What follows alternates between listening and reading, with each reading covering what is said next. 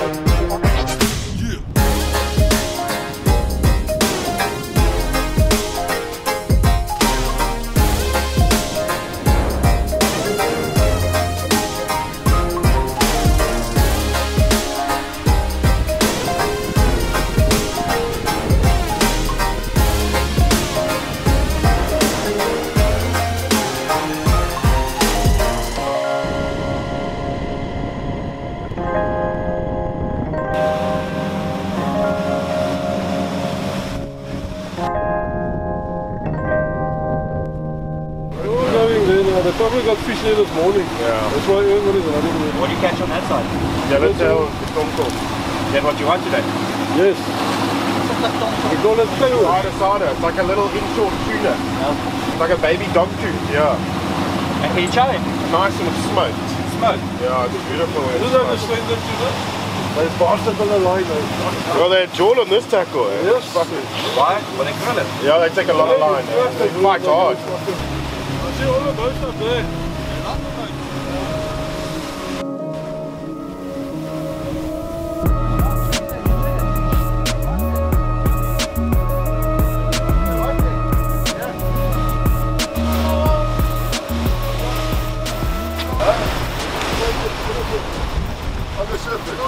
Oh! Oh no! Wait, you take first. Straight away, on off there. First cast.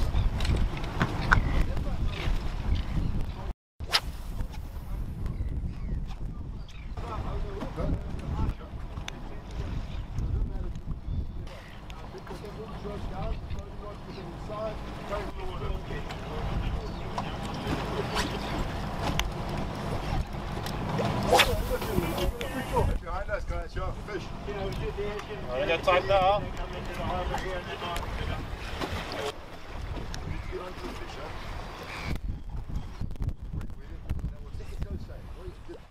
Fish chasing. Come on, eat it. There we go. Oh, I'm too high up here. You come stand on the stern. Fish chasing you, bro.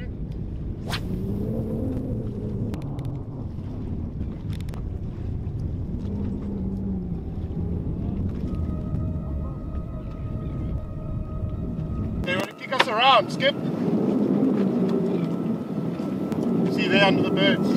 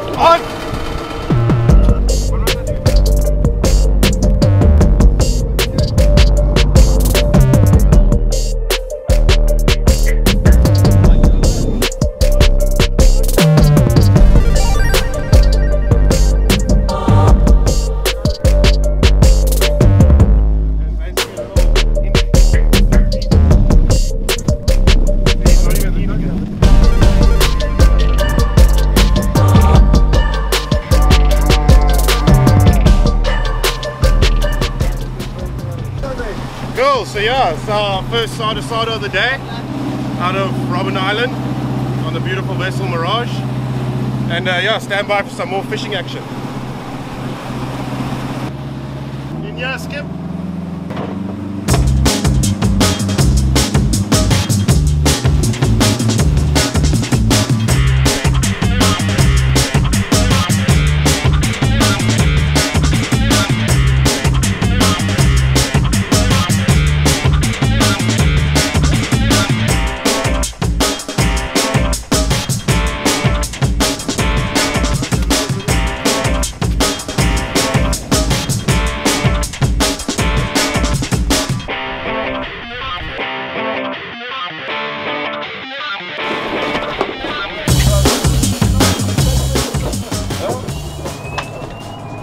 Let's go to the north side. Let's go to the north. Let's go up the west side here, up to the north. From the west, we work our way up into the north.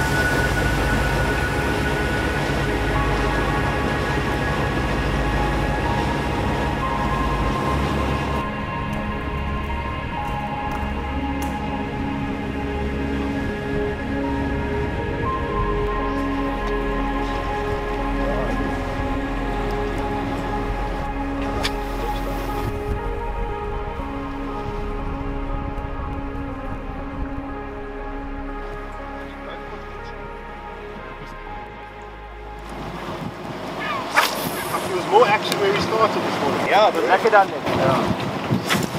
I like to be away from the boats. I think the activity makes him stay away from the crowd.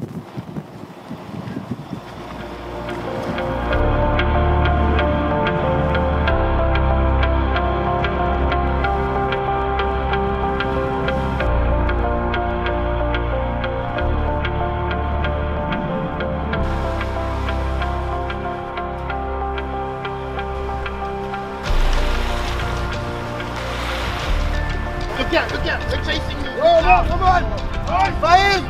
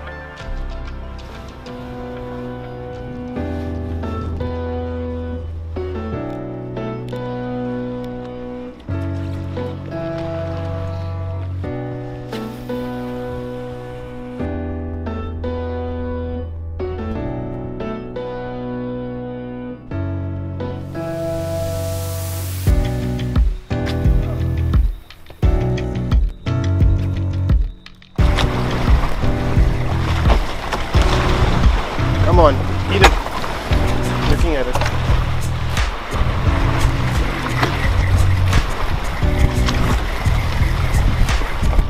Oh yes! Oh yeah! Told you, I'm gonna get a fish now, bro.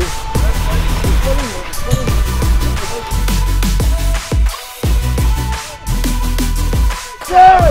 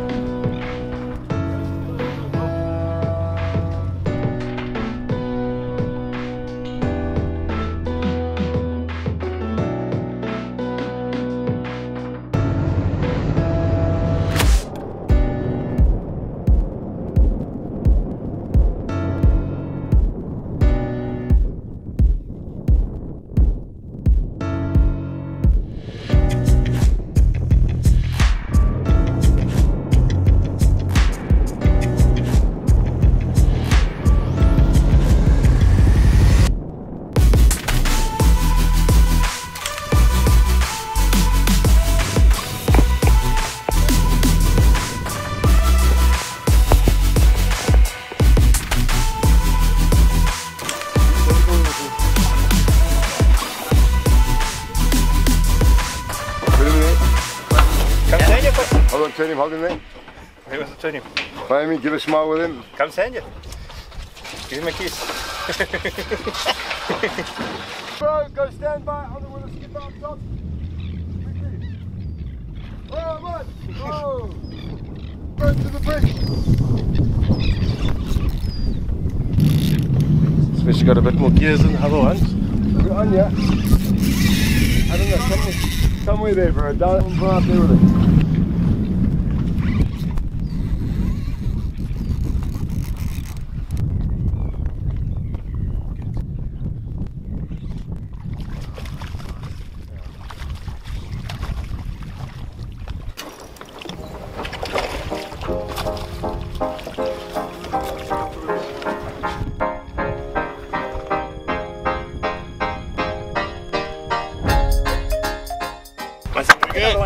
Decided for today. How do we fish, man? This one's going back in the water. Cheers, buddy. Here, lovely. Cheers, buddy.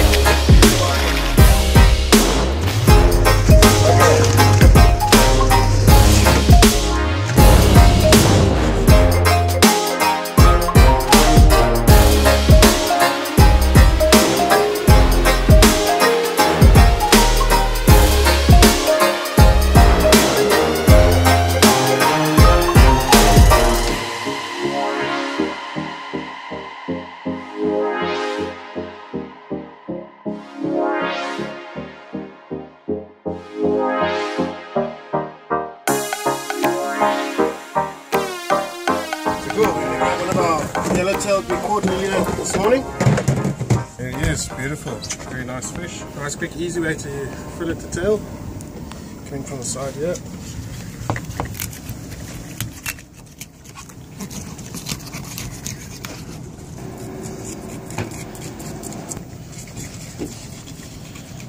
So just want to do a nice incision down next to the spine.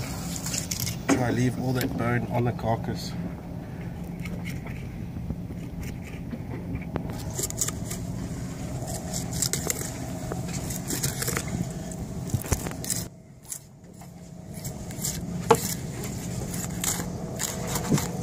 So what's nice about the guts or the daddums, you guys say, is if you're doing a lot of like offshore fishing or baiting for fish, this is nice to keep as a chump. So what I'll do now is I'll put it into a mesh bag and I'll put it into the freezer and freeze it. Try to build up quite a nice amount into the mesh bag, and next time you go to sea you just throw that over the side and that creates a nice chump slick in the water to bring the fish to your boat. Just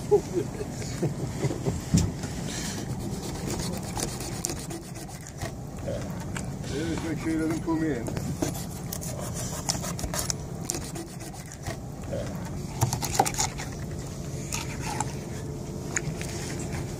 That's a decent filleting knife. Yes, my good friend Nick's doing a brilliant job filleting it. I'm not so good at that, but I'm going to take it home and I'm going to make a decent Indian fish curry.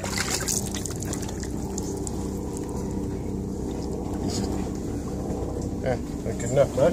That's fantastic, that's perfect. So what we're going to do is the Indian fish curry. Beautiful, sounds very good. Lekker, so we'll just put this bad boy straight onto ice.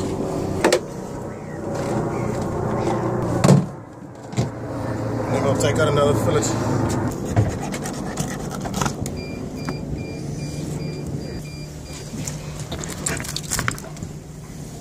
Nice belly fat. That's nice to fry up. That will make a nice slide bait for the sharks. So yeah, for the bronzy fishermen on the beach, it's a good one to keep. Okay, great. So here we've got a nice little piece of yellowtail, and we're just going to do a little bit of sashimi on the boat.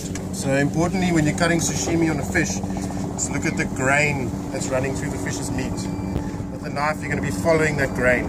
It's going to give you nice slithers of sashimi, like that. So I'm just going to follow the grain with the knife and cut us pieces of sashimi.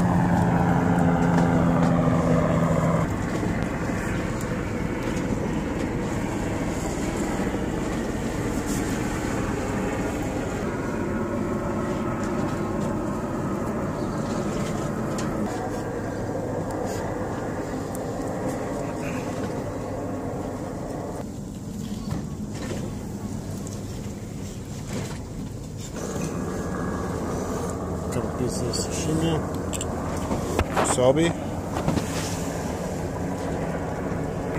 and some soy sauce. That's like your salt, huh? So yeah, that's what I do. Just put a little bit of soy on, just a bit of soy. Yellowtail sashimi, very nice, very nice. Oh yeah, Nick, come. Bit of wasabi.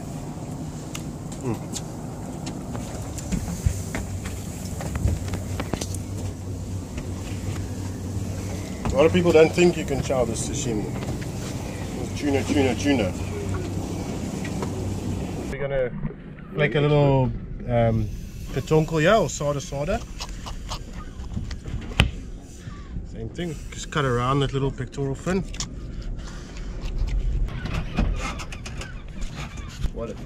Okay, there's your Katonkel fillet. So you got this little bone that's running a lateral line here. That's mainly the fish's nervous system on these guys. So that whole nerve and bone side. So what you do here is you just cut like a V all the way down the side, and then again from this side, just cut a little V, keeping the bone in the middle of the V, and then you can literally grab this end.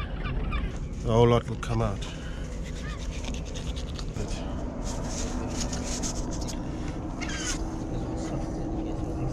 Okay, great. So for him, yeah, we've got a nice piece of sada here, or Katonkel fillet, which you're going to be doing on the gas fry here on the boat. Okay. And it's the best way to cook your fish.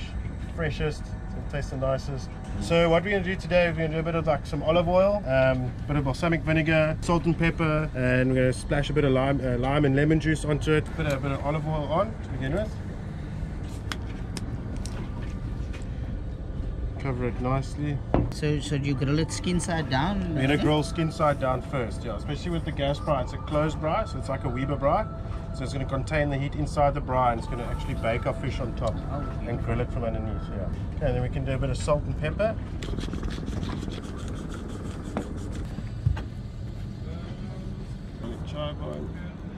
Yeah, just a bit of lemon and lime. Beautiful.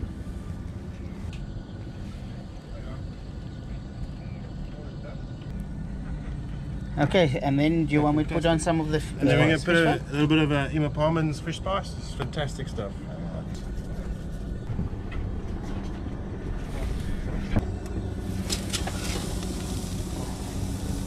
Okay, it's about 3-4 minutes into it and looking good.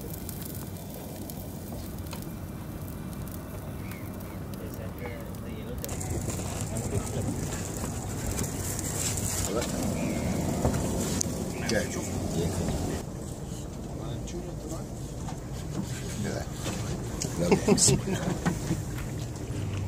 Come tuck in. Come guys. How's that? That was a good one, eh? It was a great one. Brilliant.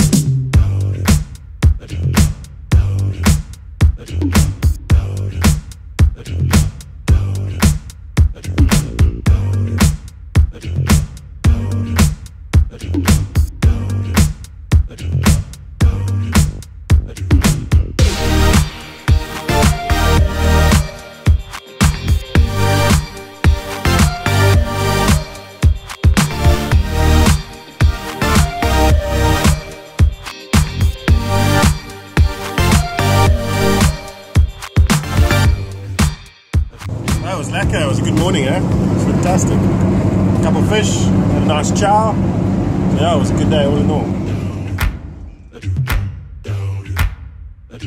Okay guys, so yeah, we just got back to shore now from this morning. We had an awesome day out at Robben Island spinning for yellowtail, and we got lucky. So with the help of my friend Nick on the boat, he filleted some nice yellowtail fillet for me, and with the help of my beautiful mom, 55 years of Indian cooking experience, we're gonna make what we call a traditional Indian curry, fish curry that is. And as you can see on the table, we've got all the spices laid out and all the ingredients that we're going to be using to do this. And obviously it's a little bit spicy because there's got a bit of chili powder involved. And yeah, so my mom's gonna help us get this on the stove and get the fish curry going, and hopefully we can show you a good dish at the end of the day. So yeah, enjoy. Okay guys, so over here we've got the freshly cut up yellowtail into smaller chunks. In this bowl we've got some curry leaf and some coriander, and then we've got some garlic. Over this is some cumin, turmeric, chili powder. We've got some fish spice over here, and then it's just 1.5 onions just chopped up, and then we've got 2.5 tomatoes as well, just finely diced. Over here we've got some green chili, and like I said, it's going to be a bit spicy, and then some tomato paste just to add to the color, and then over here we've got some lemon juice. So all these ingredients is going to go into the pot now, and I'll take you through the cooking process. Okay, so we just put the onions into the pan now, and we're going to simmer the onions a little bit, and to the onions we're going to just add some garlic and cook that off as well. We're just going to put in the chili powder now. Well, we're going to add in all the spices because we got to cook out the spices flavor. So I just put in the chili powder, and then in went the cumin.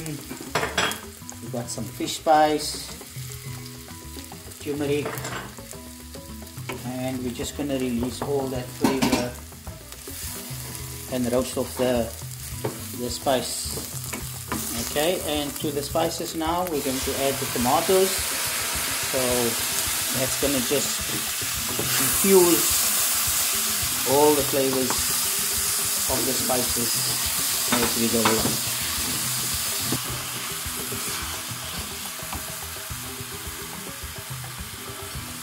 Okay, just put in a tablespoon of salt, and we're going to just let this simmer a little bit until the tomatoes cooks nice and soft. Okay, so all these ingredients have been sort of simmering away for about 10 minutes now, so the tomatoes are cooking a little bit soft. So I'm just going to add in some tomato paste to add a little bit of color to it, and then just a little bit of lemon juice just to bring out the zing, to add that little bit of a tang, and then we're going to just simmer it away again.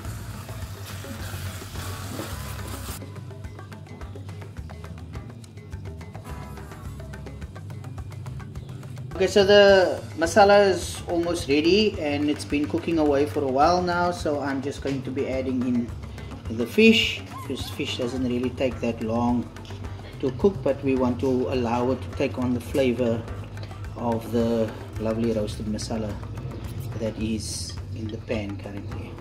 So once all that is in, we're just going to give it a good stir so it coats the fish nicely, and then we're going to put the lid on and let it cook away. So we're just going to cover that a little bit, let the masala just cover or coat the fish, and then we're going to cover it up and let the pan do its trick without too much of interference. Guys, this has now been on for another 7 or 8 minutes since I last opened or put in the fish. So to this now I'm just going to add the green chili, the curry leaf and the coriander. This is sort of the final garnish, which is going to just boost that flavor. And in a few minutes we should be ready to enjoy a nice hot plate of fish curry for supper. Okay guys, so the fish curry is cooked, and the end result is on the table. So this meal is now going to be enjoyed by my beautiful family and my pretty mother, who was instrumental in helping me put this dish together. So yeah, I hope you guys enjoyed my fish curry, and hope you like my video, and yeah, hope you guys can try it as well. So enjoy. Is it nice? Very nice.